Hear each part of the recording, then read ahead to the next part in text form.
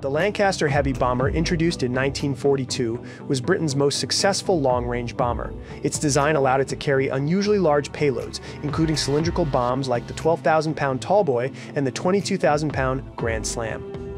These weapons were engineered to penetrate hardened targets such as submarine pens, viaducts, and underground factories.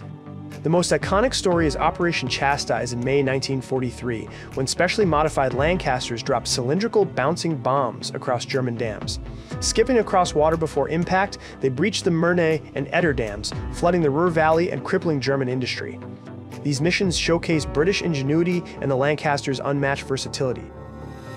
The bomber's ability to deliver such devastating weapons cemented its reputation as the backbone of RAF Bomber Command and a symbol of Allied strategic air power.